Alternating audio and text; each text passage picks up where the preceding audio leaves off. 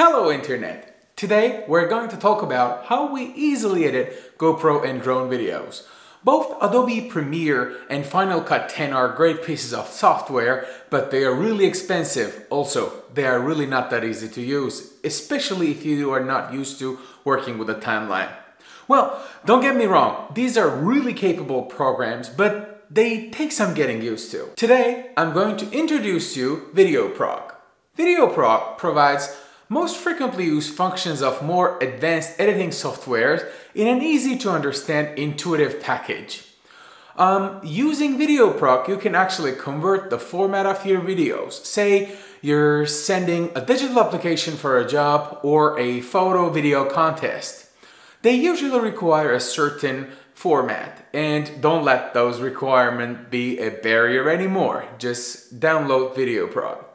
You can just go ahead and use the VideoProc to convert your videos to any codec, format, or even resolution required.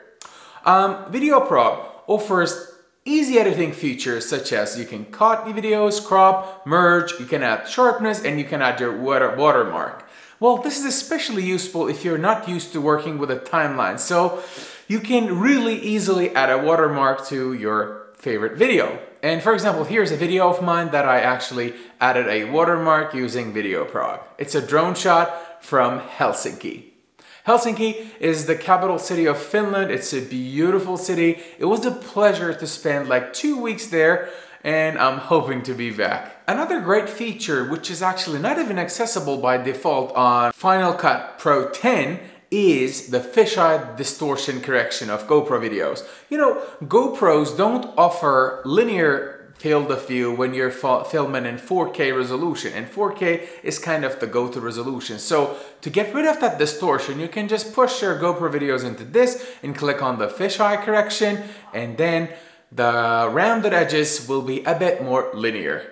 So the best thing is you're gonna get all of these for free if you just go ahead and follow the link down below. There are also some additional features that might be useful for you. You can download videos from the internet, you can download stuff from YouTube or Facebook, but please respect the copyrights of other creators. This is not for you to pirate everything. This is just a capability of this program.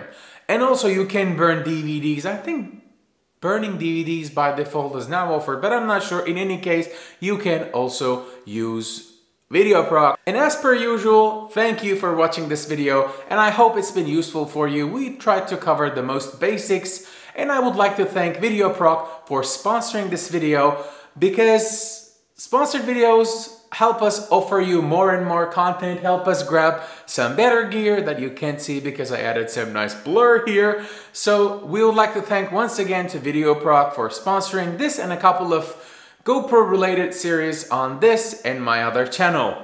Alright, thank you very much once again, and as per usual, arrivederci.